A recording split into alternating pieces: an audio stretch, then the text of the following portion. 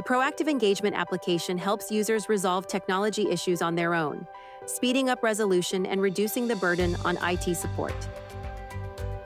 Proactive engagement is a part of the Digital and User Experience Application, or DEX, and enables employees to resolve IT issues. DEX continuously monitors health and performance metrics for the applications and devices on your network.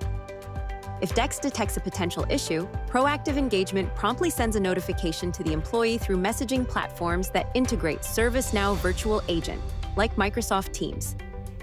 In many cases, proactive engagement offers an automated solution, or it may suggest another solution users can implement on their own, like self-help instructions, knowledge base articles, or service catalog items.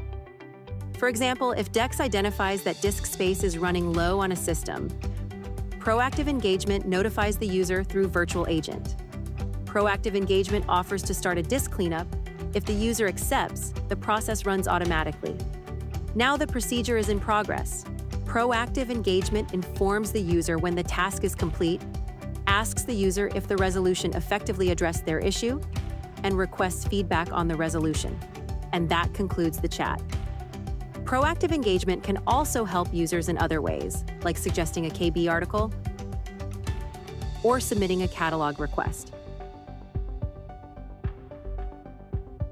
And if proactive engagement self-service solution does not resolve the issue for the user, it can open an incident